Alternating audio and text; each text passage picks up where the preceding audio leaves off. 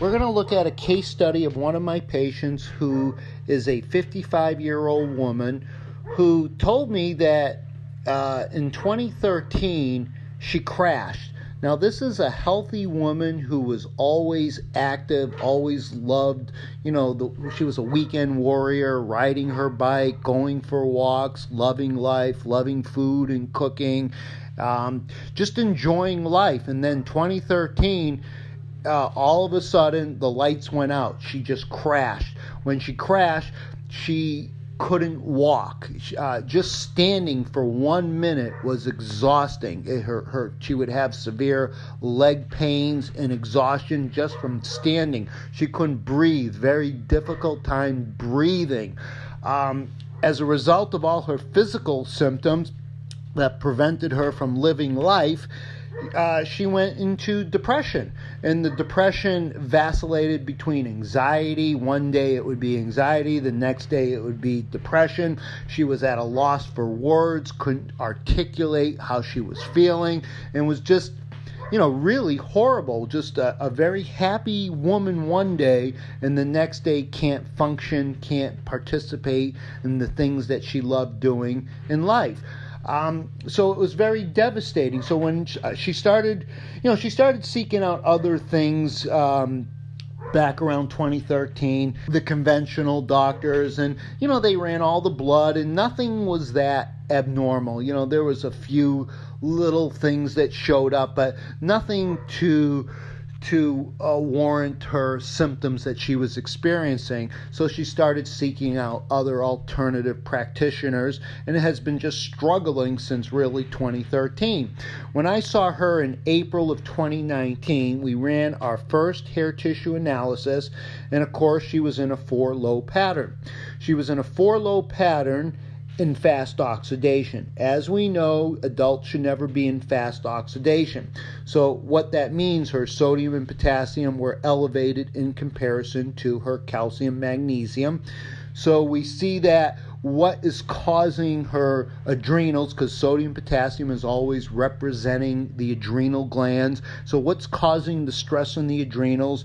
And we start to get glimpses of, there's metals in her. We see the lead already showing up. We see there's some mercury, there's some aluminum. Her phosphorus is low, so whenever we see low phosphorus, we know phosphorus is the ATP, it's the P, it's the energy. And so whenever there's low phosphorus levels, you got to start thinking a lot of energy issues in producing ATP. You also have to think about digestive stuff, because anytime the phosphorus is below a 12, it's usually due to some mold and Candida infections as the number one culprit for causing it. And so we know that she's riddled with some gut dysbiosis. We know that she's riddled with metals. We know that she's in a 4-low, and a 4-low pattern is really, it's a collapse. It's a real exhaustion that, you can be in a 4-low pattern. A month in the Bahamas will not fix it. You are burnt out. You are exhausted. You are depleted. You are in the tunnel of death if you do not correct the pattern. So we know that she's in this 4-low pattern, and behind the 4-low pattern, there's many etiologies. There's psychological, there's emotional, there's absolute physical stuff. But the number one thing with a 4-low pattern is calcium dysregulation. Something is causing calcium to be dysregulated in her. And so one of the main culprits for causing calcium dysregulation, not the only thing, but it's a main one, is the metal lead. Lead displaces calcium. Lead also displaces zinc, it displaces copper, it displaces iron and chromium. So lead is enemy agent number one, and we're going to look at this as we go forward in analyzing her tissue profile. As we know, lead is the metal of Saturn. Saturn typically takes 29 to 30 years to rotate around the sun.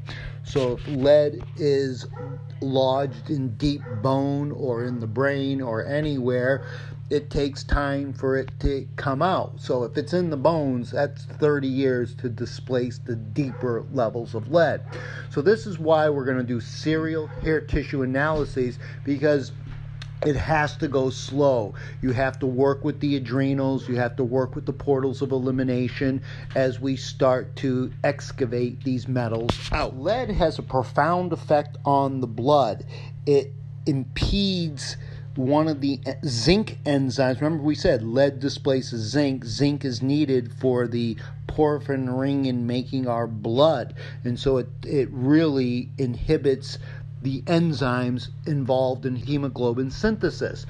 Lead weakens the bones because lead displaces the calcium, and so when we think of the bones, that can be our garden variety degenerative joint diseases.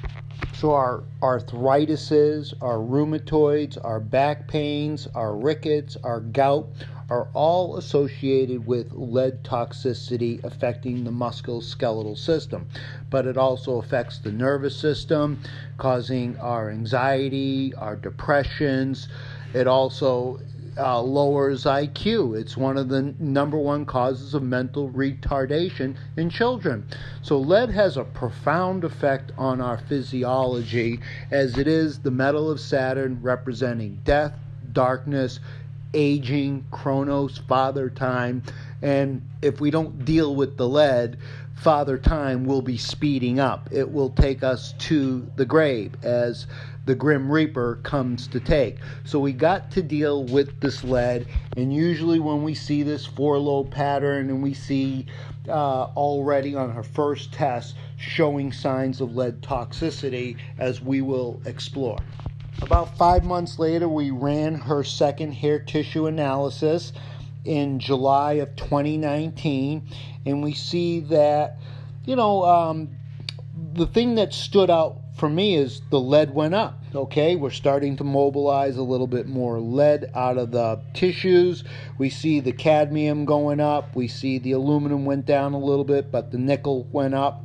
And then all of a sudden we see the zinc skyrocketing. It went from, a good 18 to now a 31. So that tells me that, zinc belongs inside the cell. That's where it does its magic. 99% of the zinc is intracellular. So when it's showing up high, it's telling me it's being excreted. It's getting into the blood and then into the urine, and it's being excreted out there, or it's showing through the sweat, or out through the feces, or through the hair. So when it shows up high on the hair, we know that the zinc enzymes aren't working because zinc is not inside the cell where it belongs. So we start to see this elevated zinc. As lead displaces the zinc, as cadmium displaces the zinc. So we see that there's a zinc blockade of these metals, and that's what this hair tissue test is really telling me, besides the obvious of the 4-low pattern and just really the low phosphorus, the ATP for the phosphorus, the digestive issues with the phosphorus. Then we fast forward to the third test, and we see that was taken in December of 2019, and we see that the sodium potassium ratio improved. It went from 1.63 to 3.33. So that's telling me that something good is going to happen. She's going to start, the adrenals are picking up, so she could start mobilizing some metals out. And so right now on the third test, all the metals decrease basically. And the zinc is still high, but it's coming down. So that's telling me that maybe the zinc is starting to get into the cells. But it's really, again, we're doing serial hair tissue analyses. When we're in a 4-low pattern, that's a long-term, chronic, standing pattern of depletion, of exhaustion, of just really a burnout. So now we're going to fast forward to look at the fourth test. And what stands out on the fourth test, which was taken not too long ago in May of 2020, we see the sodium went up, the potassium went up, we went into fast oxidation, and we see, look at the lead. It went from 0.146 to 0.790. That's a 7-fold increase of lead being dumped out. That caused the calcium to go low. That caused the zinc to go low, because as the lead comes out of the cells, now the calcium can get in, the zinc can get in, and that can start driving the enzymes and doing all the functions that calcium and zinc are doing. So we start to see this lead being dumped, and so it takes a lot of energy to mobilize these metals out. And so the phosphorus came down, and so it was already low, so it's now at a 9, because it took a lot of energy to start mobilizing these metals out.